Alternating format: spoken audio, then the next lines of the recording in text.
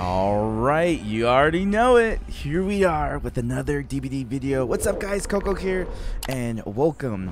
We are going to be running one of my favorite builds here, and this one is the Forever Exposed build. Now this could be really good for us, or we could get in a lot of trouble. So we're going to do our best to see what we could do against Vecna, or against these survivors as Vecna, as we are running a full-on assault, trying our best and seeing what we can do. Oh, barely missed him. Hopefully he doesn't get that vault. Damn me those cheeks, boy. So what we're going to be running is Starstruck. So as we pick this up, if it activates, we will be able to get someone injured. So hopefully maybe someone's over here. Let's see if it activates or not. Looks like it did. Might be some survivors up here. Don't hear anything. Let's go ahead and fly. Let's see if we see anyone.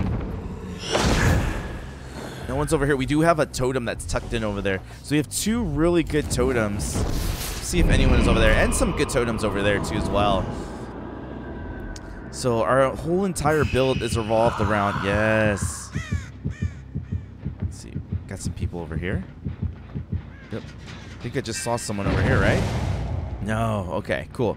So our whole build revolves around people getting one-shotted. Don't see anyone over here. Very interesting. We do know that someone is upstairs. We had the heartbeat. So let's go up there and interrupt whoever is working on that totem. And then... Let's see. Oh, yeah, there she is. Perfect. Let's go ahead and swing early. Perfect. She's trying to hide it within us. Nice. Oh, that was so awesome. Perfect. It looks like Fang's getting stuck in a mimic, I think. I think she's getting stuck in a mimic. Let's go ahead and just bring her up here just so that we can get him away from our totem and also to have a very far hook for later. We're going to throw that because it's going to go between two gens right there. And let's see if we find anyone over here. Not at all. We'll probably go over here. Probably going to make my way this way because they might be on that gen. Oh, and they finished that one. Very nice. All right. Actually, what we could do is use fly and try to cut them off. Ah, we were just too close. Didn't even see those scratch marks. Very unfortunate. Let's get Fang. She looks scared. She looks like she doesn't know what she's doing. That's totally fine. We'll take that hit right there.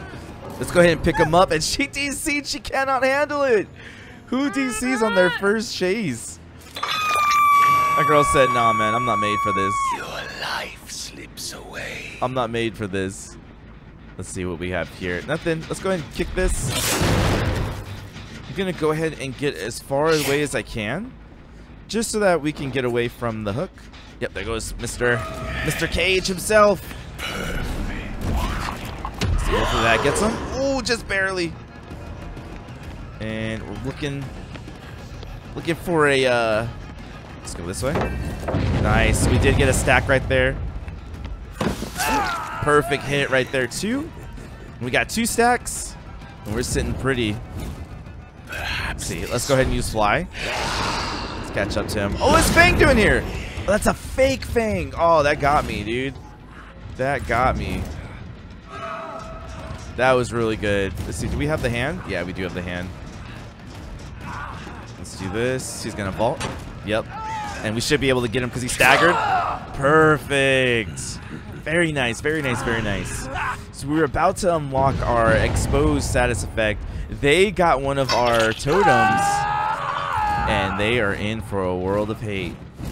So I'm going to do this just to kind of see if we can get some detection while we go in that direction. There goes Fang. And look at her. She doesn't even know what to do. We're going to do this. They're going to throw it. Oh, they didn't vault back. Nice. And there's another person right there. Let's see if we can get another snowball effect. Yep. Look at Kate. She does not know what to do. This girl's like, what am I doing with my life? And that should be a hit. Yep. We'll go ahead and grab her. Hopefully someone gets that save. Yeah, they're running away. And let's do this. I'll let them get the save over there. Let's find Baby Fang. There goes our third stack. We hear her screaming. Hopefully that girl doesn't like die or unhook. Hopefully they still play the game. And we're gonna get away from that hook as much as we can, because we know they're gonna unhook their friend. So if we let them get this, yep, there goes our fourth stack. I'm gonna get away on purpose and let them do their thing. We should get our fifth stack. And look at that, we get the haste too as well, and there we go. Let's cook. Where's our last totem? In a really good spot. Yep. Let's do that just to see if they're running in that direction, you know? But at this point, there's no point in healing. And Fang, you're our first victim, and I see a lot of people here. So we're gonna go and get a hit. And this girl right here too as well. And we are getting 3 Moris in 1. Holy crap.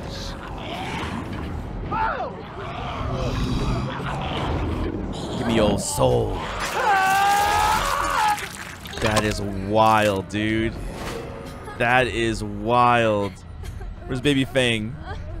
That is wild. Let's get Fang too. You can see the bones above.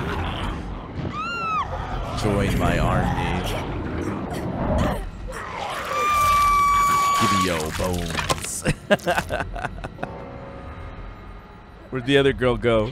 Look at her trying to crawl away. Come here, baby. Farewell.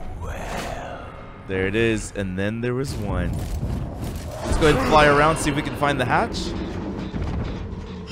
Dude, just look at the power of this build, man. The power of this build, being able to one-shot people and just end it, to end the game early, is so awesome.